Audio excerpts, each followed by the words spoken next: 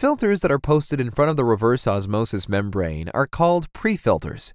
We recommend performing a prefilter wash every time you install or replace prefilters to prolong the RO membrane service life and maximize the system performance. Step 1. Unscrew stage 1, 2, and 3 filter housings. Take out and unwrap all filters. Step 2. Insert the filters back into their housings and make sure the housing O-rings are properly seated to prevent leaks. Step 3. Twist the housings counterclockwise onto the housing caps. Use the housing wrench, tighten the housing with another quarter to half of a turn. Do not over-tighten, as this can cause leaks and make future filter replacement difficult. Step 4.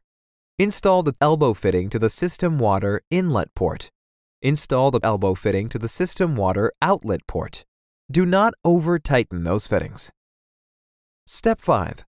Remove the locking clip and insert the red tubing from the feed water adapter to the system water inlet fitting. Lock the tubing in place by inserting the locking clip. Step 6. Remove the locking clip and insert the black tubing from the drain saddle to the system outlet fitting. Make sure all tubing is inserted half an inch deep into the fittings to prevent leaks. Step 7. Turn on the cold water supply valve and slowly turn on the feed water valve. Let the water fill and flush the prefilters for at least 5 minutes. Check and make sure that no leaks occur. Step 8. Shut off the feed water valve. The prefilter wash is now complete.